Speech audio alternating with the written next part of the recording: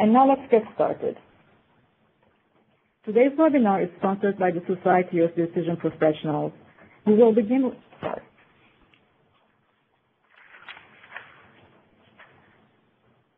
Ladies and gentlemen, I'd like to welcome you to today's Society of Decision Professionals Learning Exchange. My name is Hilda Churechin, and I have the pleasure of introducing today's presentation, Fundamentals of Decision Quality. I would like now to introduce you to the speakers you will be hearing from today. Our featured speaker is Dr. Bruce Judd.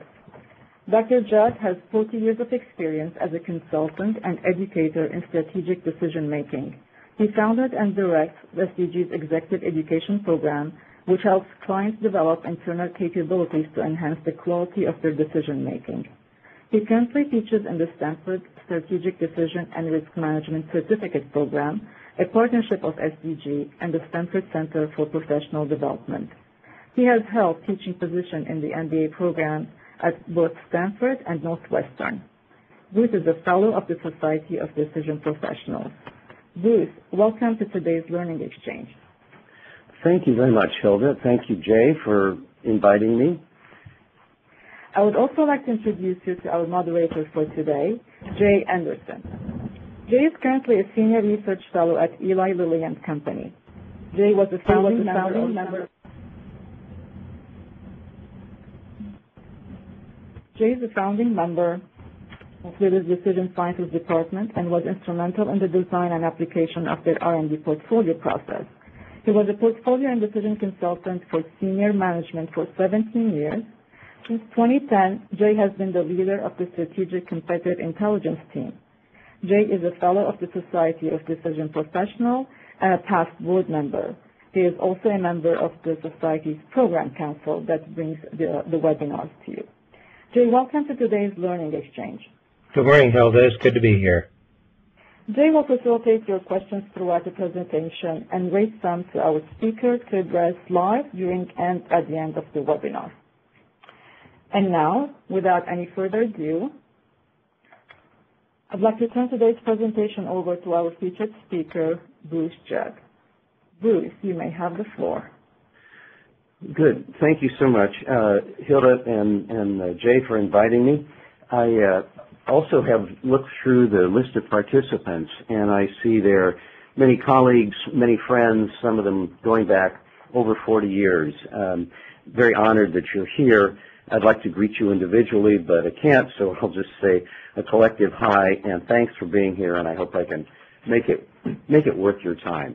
We're going to be talking about the fundamentals of decision quality. The webinar has been designed for those who are relatively new to the field of a decision professional, and when I say the decision professional, what I'm thinking of is those who support very complex decision making. And I noticed from the earlier poll that we've got at least 35% of you who are 5 years or fewer in that profession. So we talk about complex decisions, those with very high stakes, those with multiple parties involved, with differing information, differing objectives, and unfortunately these are often in conflict. And so part of our goal is to help in that situation get to a high quality decision. My plan for the talk is to cover these topics. First off, what are the fundamentals of decision quality? Number two, how do you apply it in an organization, especially to complex decisions? Number three, how do you coach the senior people in the organization, those who can probably benefit the most from improved quality in their decisions? How do you coach them on decision quality? And then finally, we'll summarize with where you can learn more. So I like to think of decision professionals guiding senior executives through some very complex decisions, and this grid divides the complexity into two dimensions. One is the analytic complexity, the uncertainty, the very complex interrelationships, interrelated decision criteria, multiple players in competition, and potentially where game theory can help get insight as to what's a good strategy. Now, we haven't talked about the other dimension yet, but if you're low on analytic complexity and low on organizational complexity, how do we make decisions? Well, it's common sense, it's rules of thumb, it's governed by experience, and we tend to know what works. If we are deep into the analytic complexity, that's where the field of decision analysis has a set of very defensible, logical approaches, easy to follow procedures that will give you the right answer, so to speak, if it's formulated properly. Now, those of us who were in graduate school and studying decision analysis just love to sink our teeth into some of these analytic complexities in a problem. But there's some equally gnarly issues over on the other dimension. Call it organizational complexity. This is where you've got many people involved. They're often in conflict. They have different views on how to frame the problem, different levels of power and resources available to them. You've got organizations where the decision has impacts across a business or across a nonprofit organization, and you need to draw on the expertise from various parts of those organizations. You've got geographically dispersed teams, and then often, unfortunately, limitations in decision process. One of the biggest that we see is a culture of what we call perpetual advocacy, where individuals are strongly committed to a particular path that often differs from someone else's commitment, and spend a lot of time and energy advocating for one path or the other. At the end of the day, it's often the person with the best PowerPoint who wins the day and gets the choice that they want. But that's not always, in fact, it's usually not the most value-creating alternative. And there are other problems, biases that people have, and simply limited time and attention working on the decision problem. Now, if you're low on analytic complexity but high on organizational complexity, some good facilitation, we call it decision facilitation, is very focused on getting to a decision efficiently, and that's sufficient. You take the decision-making group off-site and work through with a facilitator. But if you're in the upper right-hand corner where you've got high complexity on both needs, then you need something more. And that's what this discussion is going to be about when you're in that upper right-hand corner. So when it comes time to make those decisions in the upper right-hand corner, how do you know you're making the right choice?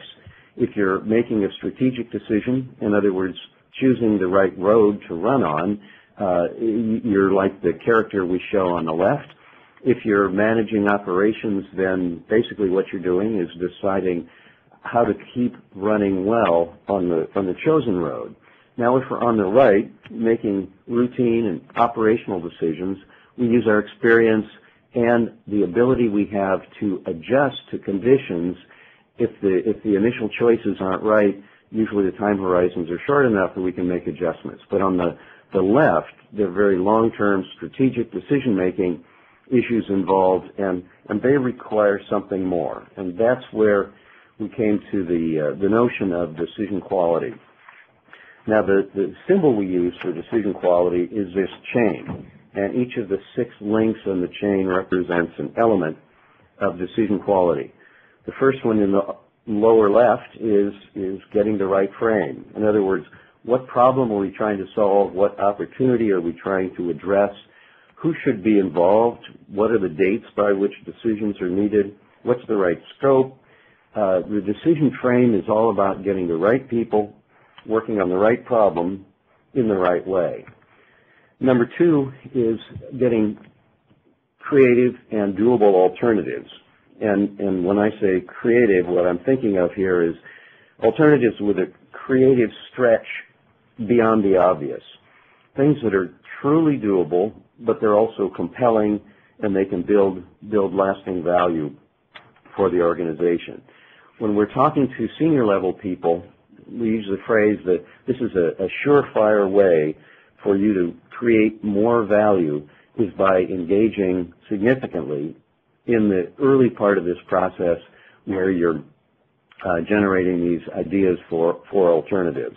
In fact, what we've often found when we do an analysis and evaluate the alternatives, those ones that are truly a creative stretch can easily double the value of the choice when it's made. Number 3, meaningful and reliable information. This is information that's material to the decision. It's based on appropriate data and facts. It is not only a statement of what we know, it's also a statement of what we don't know. In other words, the uncertainty is included. That's number 3. Number 4 is being clear about our values. In other words, being clear about what we want. Establishing criteria for that. If it's a business context, then building shareholder value is something important, and the metric we can use for that is net present value of cash flows. If it's a more public-oriented decision, for instance, stamping out malaria, then the criteria and the metric might be disability-adjusted life years saved, or DALYs. We need to get clear about that. In number 5, the link here, or the element, is logically correct reasoning. And here's where we use decision analysis to evaluate, going back now to number 2, to evaluate what we can do, and then number 3, in light of what we know, and then number 4, also in light of what we want, in other words, the values. If those other elements, number 2, number 3, number 4, are established carefully and they fit within the appropriate frame for the problem, then doing the analysis may not be the most difficult step. That may be relatively easy after you've fought the battles of getting clear about the others. However, when things get really complex and the analysis isn't so easy, that's where we need to focus on what are the insights that we can learn from analysis that help guide decision making. And that brings us around to element number 6, which is commitment to action. If there's no commitment, there won't be any action. If there's no action, then we really don't have a decision. So that's number 6. And when I think of the decision, I also think of some level of organizational readiness to implement the decision, and also the resources in place that are necessary for that implementation. And you can ask, I should say, by the way, that this is not a process. This is more of a snapshot of the strength of the chain at any point in time. And then the question is, what's the most important link? Well, it is a chain, and like a chain, the overall quality is no stronger than the weakest link. And we use this concept, this framework of decision quality, as a framework for guiding conversations about what's the quality of a decision at any point in the decision process. It could be right before the decision is made, but it also could be early on. And the nature of the conversation that's held is, what's the level of quality that we have now? Is it sufficient? If it's not sufficient, where do we go next? How do we build additional quality? And in order to discuss or to quantify that, we use a spider diagram, has the same 6 elements of decision quality around the outer perimeter, but it's a quantitative scale. 0 to 100% is shown here for element number 5. And the team has that conversation. Where are we now on each of those dimensions? Is it adequate? And if not, what do we do to bridge the gap out to 100%? Now, if this is relatively new to you, you're saying, okay, what's 100%? And let's take meaningful, reliable information as an example. It's clear that you can't get 100% of all the information available in the world.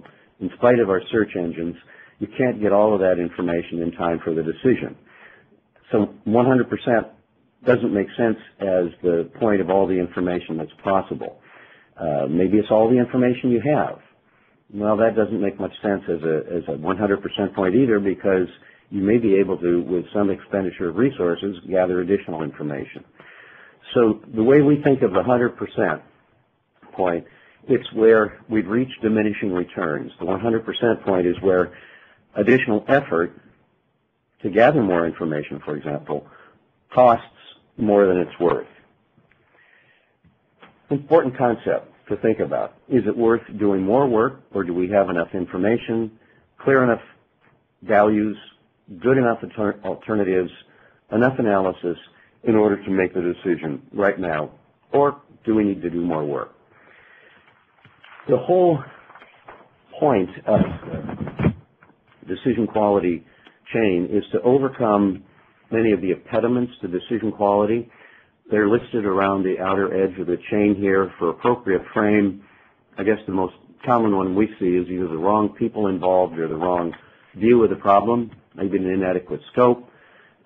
Alternatives, oftentimes they're just missing. There's only one alternative presented rather than a compelling set of multiple alternatives that need to be evaluated and can compete one against the other.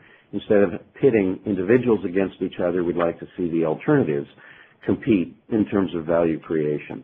Number 3, uncertainty needs to be included, and the assessments, the data, the facts that are brought to bear need to be grounded in reality. Getting clarity on values and trade-offs. Number 4, simply not being clear about the criteria. I was giving a course earlier this week in portfolio analysis, and I was asking the organization that was represented in the room, so how are portfolio decisions made here? It's very clear. A group of decision makers go off-site, close the door, sit down and discuss and make choices about what gets funded and what doesn't get funded, but they really don't communicate the basis for that decision.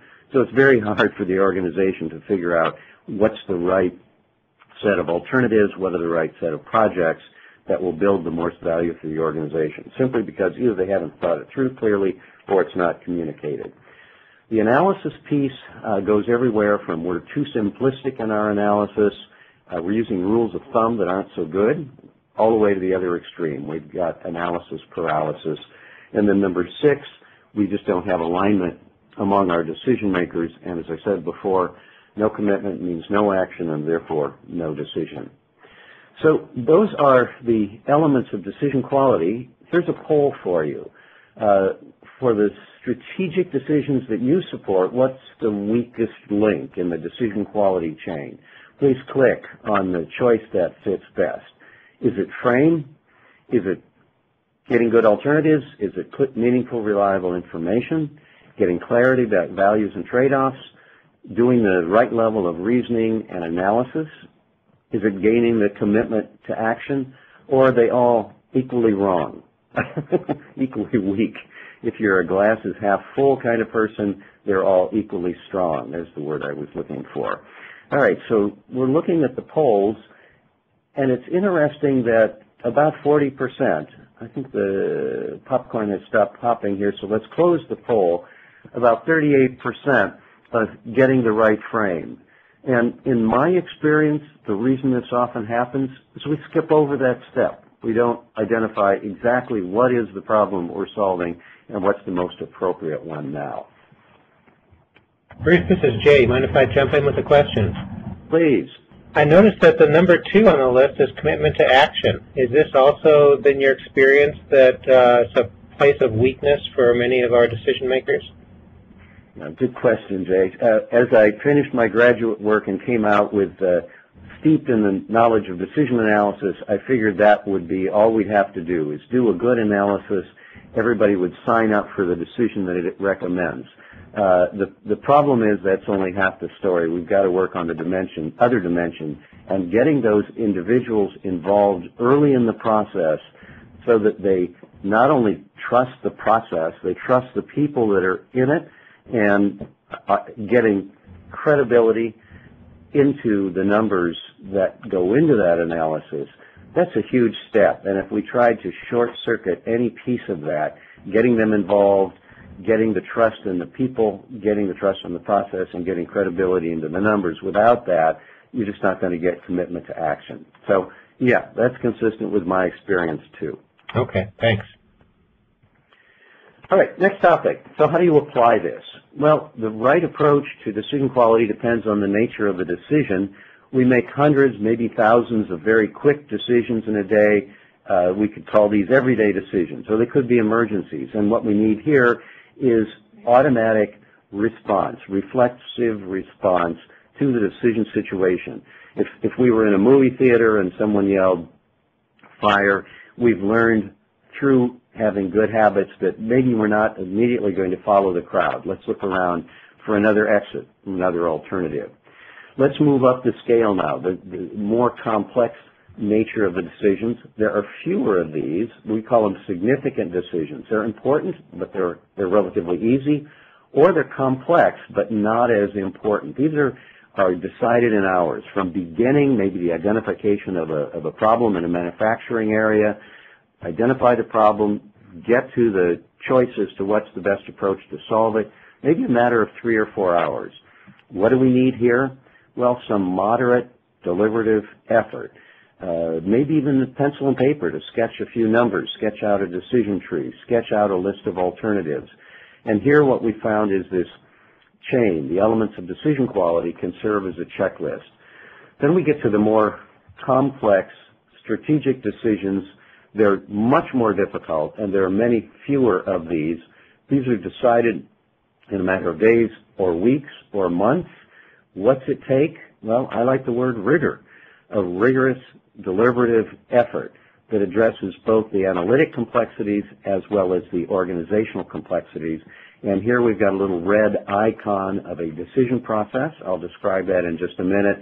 And then the familiar icon of the chain, which is the goal, to come to a high-quality decision, but it takes days, weeks, or months. Very few of these in an organization's, compared to the other two types, very few of these.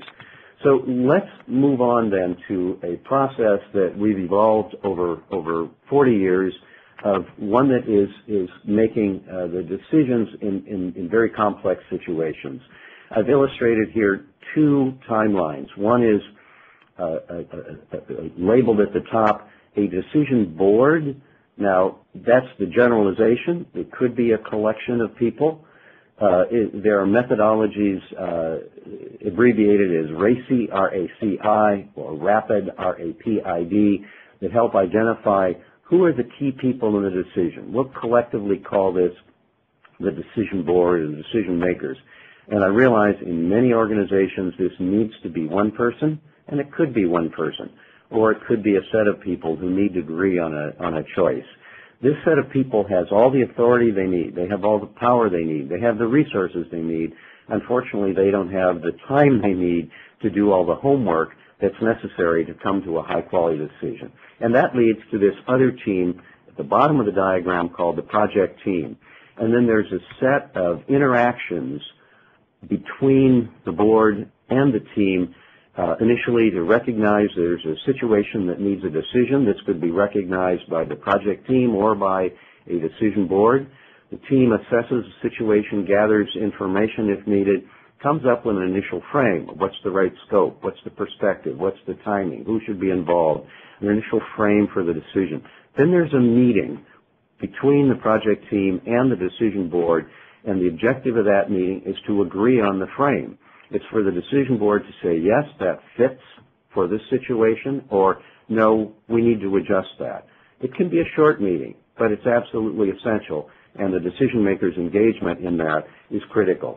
Next step, let's take that frame, and the project team works, maybe there's some decision maker involvement, to develop a set of alternatives, get clear on values, start to gather information to assemble that into a set of alternatives and information that fits within the frame. Then there's another meeting. Meet the decision board. We've got, let's say, 4 alternatives. 1, 2, 3, 4. Alternative says, the decision board says, alternative number 1 and number 2 looks spot on. Those fit for us. Number 3, we don't like it. We wouldn't do it. It's not feasible. I don't think we could execute it. There are a set of reasons why they want to drop that alternative. Okay, we won't give it a whole lot more attention, but they might want to add number 4 and number 5 to that initial set. So there's an agreement on the alternatives, and then we begin in earnest evaluating them using a set of tools that's right for the situation. Maybe it's very simple little spreadsheet with 10 or 15 lines, simple little decision tree, or a very complex model or set of models for instance, when you're looking at a portfolio of R&D projects. The evaluation is done. Out of that evaluation comes quantification, if you will, of each of the alternatives and their rewards and their risks, and a set of insights as to what are the relative strengths and weaknesses of each one of these. At that point, the decision makers have enough information to make the decision. Maybe there are 2 meetings involved here, maybe there's just one. Make the decision, and then if it's a major change in strategy, here's where there may be another effort by a project team augmented by implementers who plan the implementation, the budgets, etc., and then agree on, with the decision board, agree on the right path forward. This whole process is designed to do multiple things. One of them is simply to build confidence on the part of the decision makers. Second, to provide insight. Third, clarity on which is the best alternative. And that set of things, confidence in the process, insight, clarity, leads to alignment and then commitment to a high-quality decision. The decision professional has a set of tools, and there are many, many, many more tools than you would use on any particular decision.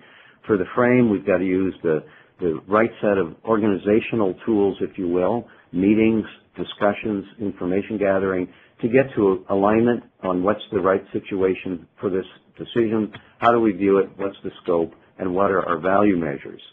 Then alternatives. A lot of ways to approach this. Creativity methods. Another way is simply to identify what are the major challenges that face us.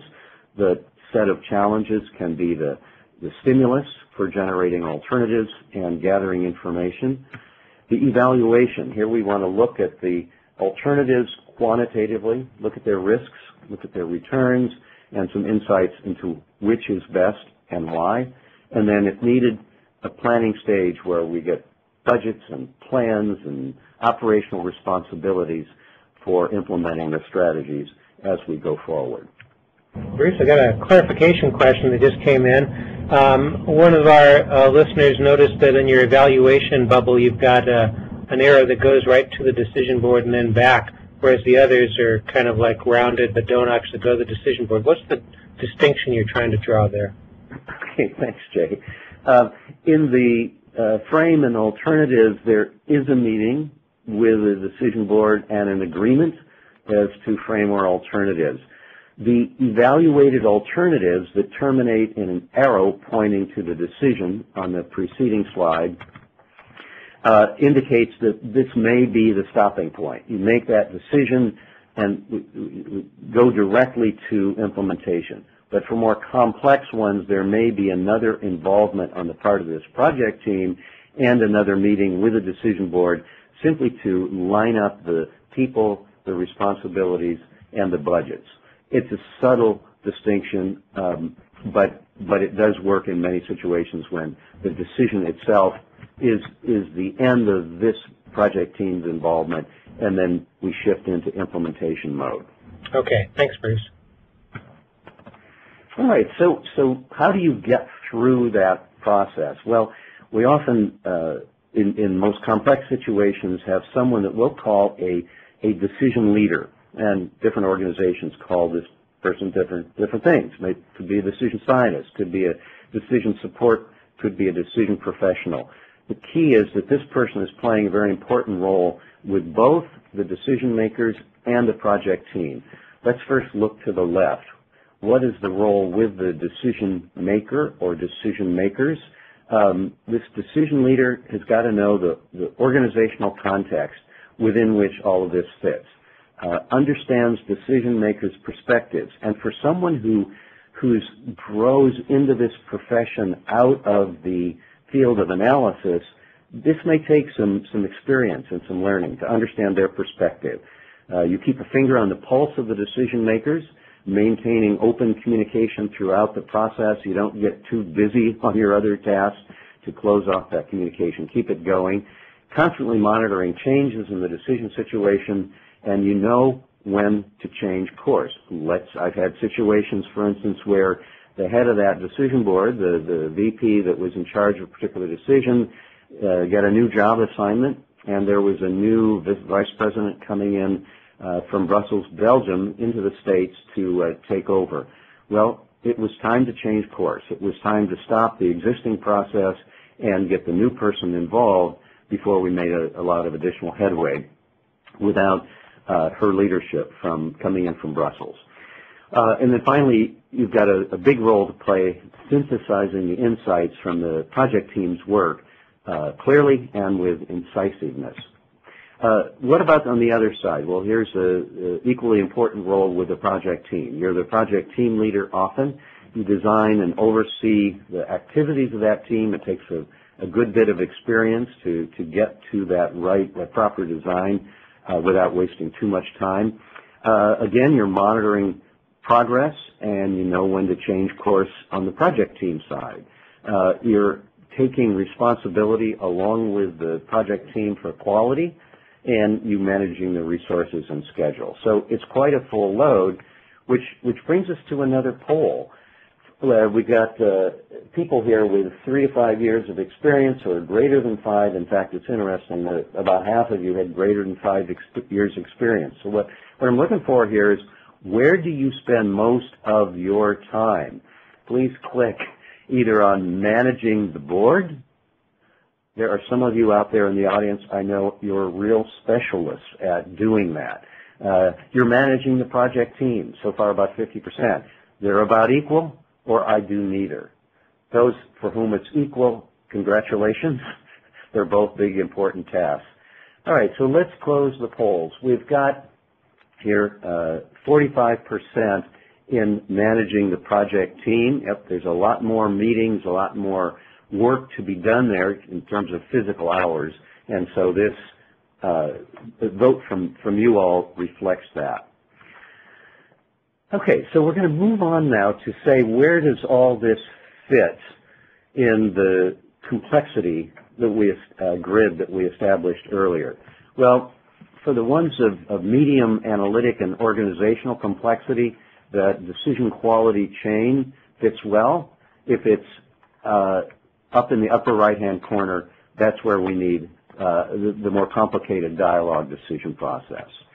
I want to quickly give you a little perspective on how do you coach senior decision makers on this. And without the demand from the top, decision professionals are often doomed to frustration.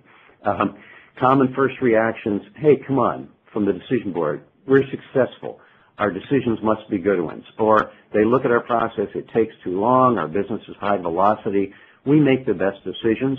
Or how about this one? I've been brought in to rescue this corporation. I've been brought in to ensure our future. I know what's best. How about this one? Just bring me the data. I'll make the call. Or this one, I'm sorry, but I don't see how any of this is helpful. As our two colleagues down at the bottom are showing, this can be severely frustrating. So what works? Well, let me turn that around. What doesn't work? How do you win the support and sponsorship? We suggest avoiding the following. You, the decision maker, you're not a good decision maker. I'll make you better. That doesn't fly, and neither does this. Your track record is you're making bad decisions. You're just not willing to take risks. Or let's take the analytic view. Look at all the robust models we build. Or here's a great decision tree and Monte Carlo analysis. This is the solution to your problem. Look, senior people have a very tough job to do, and they generally believe they're skilled decision makers. How else would they have reached the top? So here's a completely different frame on what works. In fact, this is taken from our society website. I'll give you the site in just a minute. It's the Decision Maker's Bill of Rights. Instead of saying you're not making good decisions, it's, hey, we know you've got a tough job. You've got the right to a frame that structures the decision in a context most relevant for your needs. You've got the right to creative alternatives. You've got the right to relevant, reliable information. You need to understand, and you've got the right to understand the potential consequences, even though they may be highly uncertain. You've got the right to a logical analysis that allows you to draw meaningful conclusions and get to clarity of action. And finally, you've got the right to call in a facilitator to help you get alignment and commitment to action. Now, this is certainly not unique to SDG. In fact, our moderator Jay Anderson and his colleague, longtime colleague Jim Felly at Eli Lilly and Company evolved this approach and found it effective. Visit our website, the Society of Decision Professionals. There's the link. You can download these slides that has that link listed for you at the conclusion of the presentation. So once you've won the support, then, in other words, the willingness of senior people to say, hey, we demand our rights, then after you've read them their rights, then coach them. What are the right questions to ask? When we're doing a one-day executive workshop for the most senior people in an organization, this is the set of questions. It's a longer list, but you can evolve ones that are right for your organization. What is it that we're deciding? What are our choices on information? Do we have the information we need on values and trade-offs? What are the consequences that we really care about? Have we made them explicit? Are we thinking straight about this? And then finally, will we really take action, and what could change our minds about proceeding? Coaching the decision makers to ask questions and making them good at that is a real key to success. One thing we need to keep in mind is our brains are not wired to arrive at the most value-creating decisions. Nobel laureate Herbert Simon said, you know, our human nature is to satisfy. Our decisions are good enough. In fact, for a lot of people, a good decision is when they can get alignment. And once you have agreement around a choice, then you pat yourselves on the back for how well you decided. Thanks to Daniel Kahneman and Amos Tversky for this insight. And by the way, if you haven't read Daniel Kahneman's most recent book, Thinking Fast and Slow, I urge you to do so. It's a tremendous insight into the psychological side of our profession. So in reality, when we delude ourselves into thinking we're good enough, we actually are leaving often a lot of value on the table. Consequently, our goal as decision professionals should be to help our decision makers discover these shortcomings and then demand decision support. It's their right. What's the gold standard? Organizations that says we regularly make high-quality decisions. We've got good processes and tools in place. We've got the good understanding of our roles, and we've got the right skills. We're aligned in our organization. Chevron, one of the benchmark organizations, in my view, in the oil and gas industry, says decision analysis or decision quality, it's in our DNA. And number 5, we continue to learn and get better at decision competency. Here's what we found as a success template for getting an organization on the path to decision quality: briefing for the people at the top, pilot project to show the power, some awareness training both for the executives and for those involved in the process, then more projects. The gnarlier, the better. And the role of the decision professional here is to lead that process, and then be coaching others so they can become process leaders. Ultimately, many organizations form a self-sustaining internal DQ center or program office. I'm not going to go through them now. In fact, we'll skip the next poll because I want to get to any questions we have. But there's a set of challenges, and we often talk about these in the context of from to. We need to get our culture from the items that you're going to be seeing on the left to the items you're seeing on the right. The question is, what is the most challenging with your organization? And we'll leave those to download to you. I'm not actually going to go through this next poll. In the spirit of learning, where can you learn more? Well, it's one of the roles of our society. There's a career ladder for practitioners, for lead practitioners, for fellows. It's on our website. There are programs at organizations like Stanford University. We have our certificate program in strategic decision and risk management, many analytic courses, many on the organizational side, and a sister program in project management. And then lots of consulting organizations and educational organizations that are part of our profession have a variety of programs that are available to you. If you want additional information on building DQ in your organization, my email is on the slides that you can download, bjudd@sdg. On other topics of interest, please contact my colleague, Keoko Matsunaga, and her email is there also. I'll skip this poll. I want to go back to Jay. What questions do you have for me? Well, Bruce, we didn't really need to go that fast because we actually have until about quarter till the hour, and it's just about 20 after right now. If you want to go back, we could do that other poll. So, I've long since lost my ability to do math. I'm sorry, I thought we were ending at half the hour. No, that's just when your presentation is done.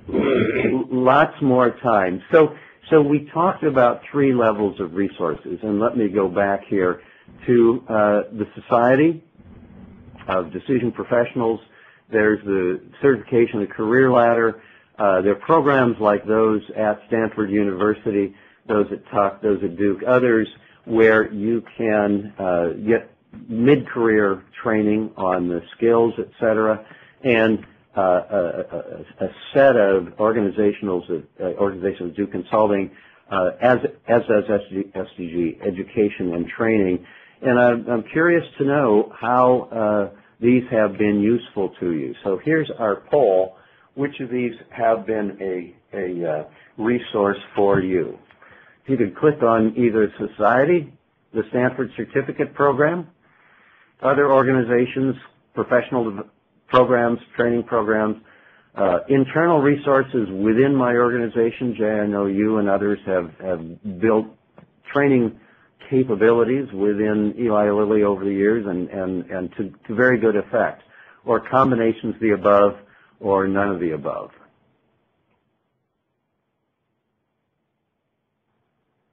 Okay, let's close that poll, and as we might expect, about half combinations, and it's interesting, still only around 9% on the Society of Decision Professionals, and that's one of our goals, is to provide resources for you, so we encourage you to use even more of that.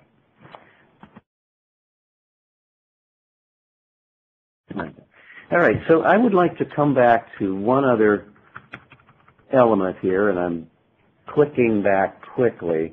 I want to go back to this slide on the from and the to, and just get you to reflect for a minute on what some of these challenges are. And as I go through these, I'd like you to think of what's the type of change that would be most difficult in your organization. So, on the left, decision maker impatience. Timelines are somewhat arbitrary. I'm the decision maker and I'm going to leave for Tahiti in a week and a half. I want the decision before I go. There's no time to do it right, but always time to do it over. We've got to get from there to let's focus on doing it right the first time. Decision maker says, by when can we have it done right? If that is the biggest challenge, make a note, number 1. We'll do the poll on the next slide. Number 2, and boy, I see this a lot. The decision maker is quite happy to engage in the final decision meeting, but not in earlier meetings, even on very complex decisions. They're too busy to engage in a discussion about frame and alternatives. Now, these are long-term strategic decisions. I don't know exactly what they're doing with their time. They don't have time to engage on this, but it's a common problem. We'd like to get to a state where the decision maker owns the frame and alternatives discussion, considers them his or her opportunity to make a very high-valued contribution. That's number 2. Number 3, simply looking at the menu of decisions that are coming up and unfortunately deciding on them only when an absolute deadline looms. I know somebody who had a weekend basically decide whether to put in a bid for an organization that was suddenly putting it up to sale, for sale. And this decision maker said, you know, I decided to bid somewhere around $3 billion on a Sunday morning over coffee. Well, what I'd rather see is a strategic decision agenda. This is the 2 on this number 3, where we identify in advance what are the major decisions that are coming up during the year, and we proactively manage that agenda so that we get to the most complex, highest value opportunities in the right order.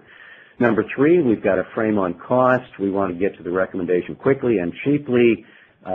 Some organizations obsess over the cost. Other organizations that have made a real contribution to this field and get real value out of it focus on value. Where might we add more value, and let's not leave too much value on the table by being too hasty. Number five, a frame of advocacy. Come on, defend your proposal, as opposed to an inquiry, a frame where the decision maker stewards a search for the highest value alternative. Number 6, missing an opportunity. Unfortunately, that's rarely visible. Missing a target is highly visible.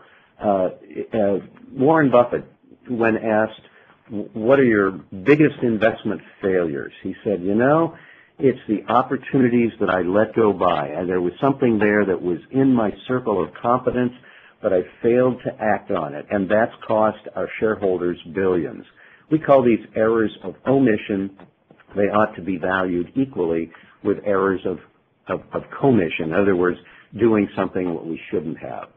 And then number 7, defining a good decision as a good outcome. One of the fundamental, if not the most fundamental tenet of decision analysis, that a good decision is independent of the outcome. The number 7, the 2 dimension here is a good decision requires decision quality. A good decision will always be good. A bad decision can never be good, and the outcome, you can make a great decision and still have a bad outcome, and vice versa. All right, so what do you think? 1, 2, 3, 4, 5, 6, or 7? Here's a poll. The red one, decision maker impatience. That's the hardest transformation for our organization. The blue one, decision makers not present. Yellow one, no strategic agenda of decisions. Green one, total focus, obsession with cost instead of value. The purple one, advocacy, not a value frame. The orange one, errors of omission are ignored. Commission are highly publicized. They ought to be treated equally. And then finally, simply not getting commitment to action. Which of those? Well, it's looking almost even. Maybe this is a good time to close that poll. This is where there's no question they're a challenge, and for many of you, probably all of the above might have been the answer. It's interesting how deeply in our organization ingrained advocacy can be, and you know, when you're implementing a project, being a strong advocate, having an advocate is essential. Having a champion is essential for getting the implementation done right. But when it comes to making a strategic decision, better to have a value frame. Okay, sorry to do that a little bit in order, but I appreciate the opportunity. Jay, what do you have? Okay, thanks, Bruce. So far, we've just got one question in our queue, so I encourage our participants to go ahead and type in their questions. Bruce, our first question relates to something you talked about earlier in your presentation. And the question is, how often is the basic underlying issue that many executive decision makers don't want to lose control of the decision? What do you do when you're in a situation like that? Yeah. First, we've got to recognize that they don't want to lose control, and that this whole process could be perceived as handing over decision authority either to 2 or 3 others that I've represented on the decision board, or to the set of analysts who are going to determine what the decision maker ought to do. And of course, we work hard to avoid that.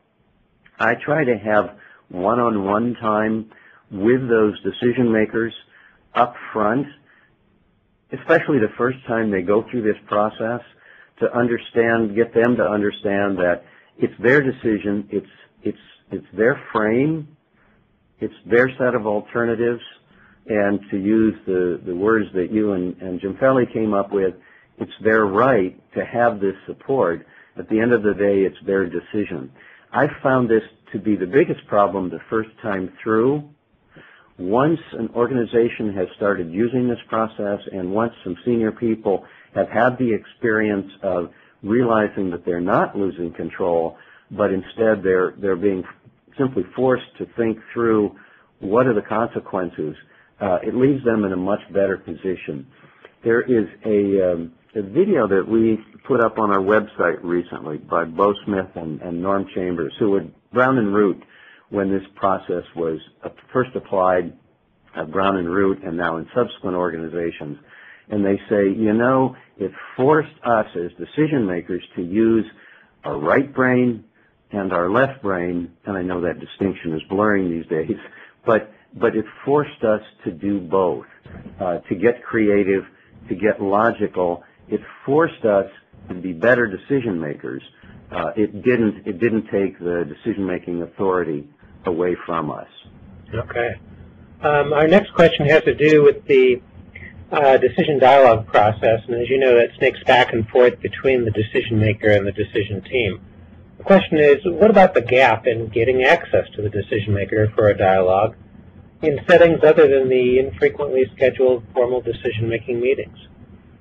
Yeah, it's tough. Their calendars are booked solid. In fact, just getting those 3 or 4 decision meetings in itself is a real challenge. And I recommend not getting started on the process until you have commitment from the D, as they say in some organizations, from the decision maker to make those meetings happen. I was once giving a briefing to the entire leadership team minus the CEO. So it was a COO and all the direct reports to CEO. And my sponsor said, Bruce, don't talk about that.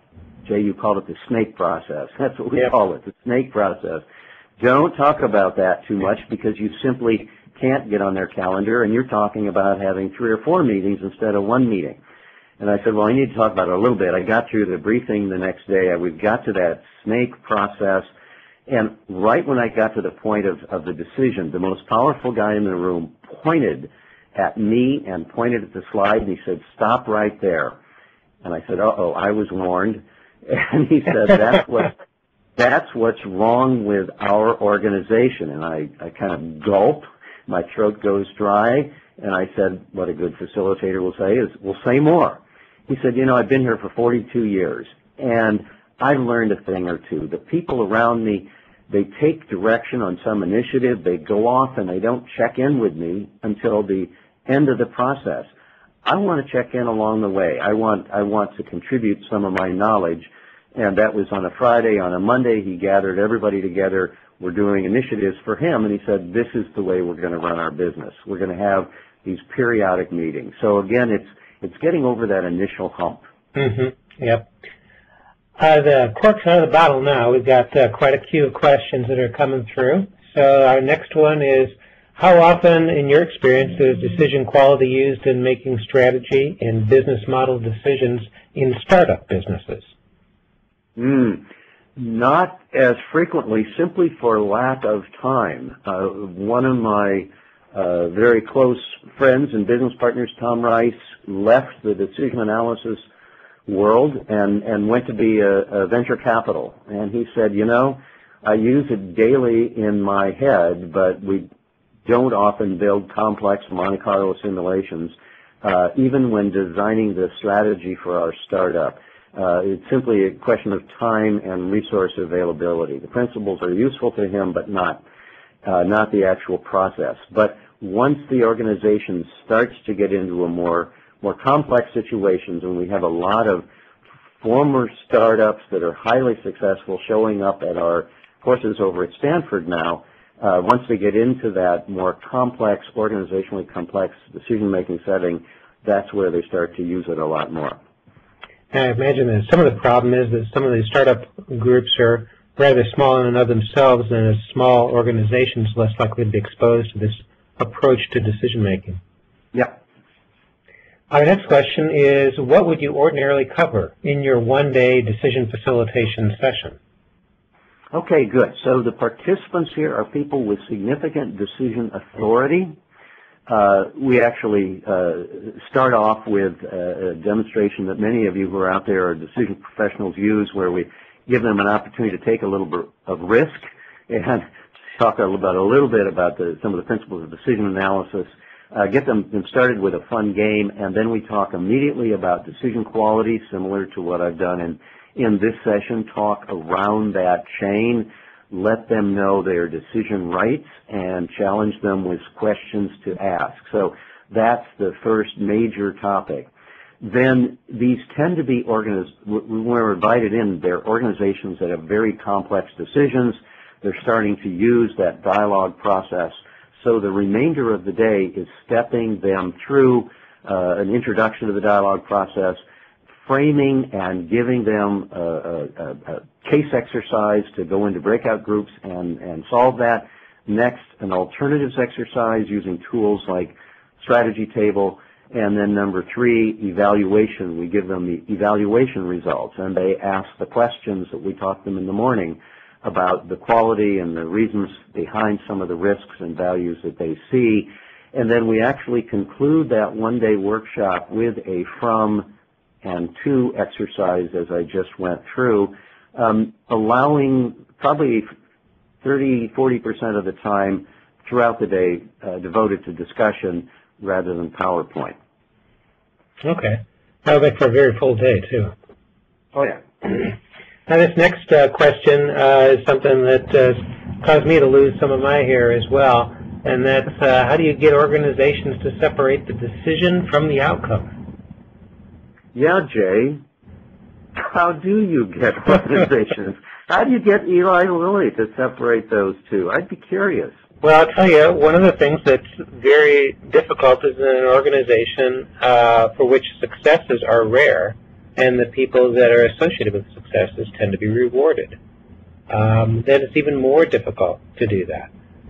That's one of the things that we address in our internal course, of course, is to talk to participants about how you can have a very good decision that leads you to have a bad outcome. But I've seen many examples of executives who still don't appreciate the distinction between those two.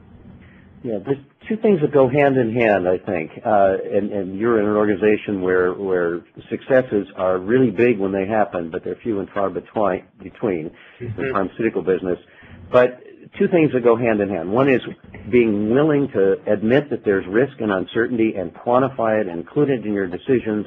And then the second half of that is the willingness to separate decisions from outcomes.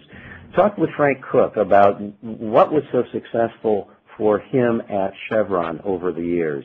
And he said, you know, as our decision executives over the 22, 24 years they've been doing this, as our decision executives became more comfortable with the numbers, with the quantification and the uncertainty ranges, they were willing to take on more and more and more risk simply because they understood it better. So when I say hand in hand, it's understanding what are the risks and then realizing that we've got to, well, it's what I taught my daughter when she was learning soccer. You got to take a lot of shots on goal, and you're going to strike and score if you take enough of them. Okay. Well, there's a lot of questions in the queue, but there's 3 in particular I'd like to get to before we have to sign off, and I think these will all resonate with people that are just starting out as new decision facilitators. The first is, how do you deal with the intimidation factor when a senior vice president is telling the decision analyst that there is no faith in the decision quality process and would rather base the decision on a gut feel? One-on-one before, I think that it's a critical conversation that you as the decision professional need to have with that person. They, at the end of the day, have to be demanding this, it's their right, rather than you trying to push it on them. Okay. What happens when that happens in a group session? Yeah, your mouth goes dry. Okay. I had the number 1 guy in the room at one point simply point at me and say, you don't know what you're talking about. Yeah. It's not only the decision process this guy didn't like, he didn't think I knew much about the problem. And so stay cool. A question, decision makers often believe that they know the right answer. They know the right direction. So here's a question that I ask. are you open to consider other alternatives? If the answer is no, this is probably not a worthwhile activity. Yep. If the answer is, well, yes, then proceed. Another quick question. How have you found a light process, kind of like a decision quality light, that investors, and in particular venture investors, use that is based on decision quality? Yeah, Tom Keelan and Michael Mishka-Reeves are two people that left SDG some years back, formed an organization that serves the biotech industry. And they have evolved a set of tools, a set of relationships with investors, a set of relationships with startups where this decision quality process, including some of the analytics, gets applied routinely. Now, has SDG evolved that? No, because we tend to be a consulting organization and we tend to work on really big, gnarly problems. But our clients have often established DQ Light. Now, the thing I always caution is if the problem that they're addressing, if the opportunity they're looking at truly deserves the full process, the full fat latte, if you will, instead of the non-fat latte or reduced fat latte, if it deserves the full process, you're leaving value on the table by not doing it. So you've got to have a very good triage process to decide when is it appropriate. Okay.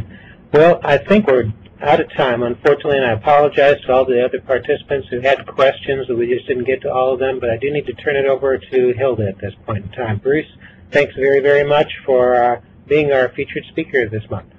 Jay, thank you so much. Well, we hope you have found this webinar informational. It is with the support of our community that we're able to offer this event. And to be able to continue to offer value presentation, we invite you to pay forward by visiting our website. Ladies and gentlemen, that concludes today's Learning Exchange. I'd like to thank our presenter for their time and contributions to today's event. I want to remind you that you can download a copy of today's presentation by clicking on the handout icon in the upper right of the menu bar, selecting the file, and clicking download. Alternatively, you may select from the bottom right menu, print to PDF. Thank you for being with us today, and you may now disconnect.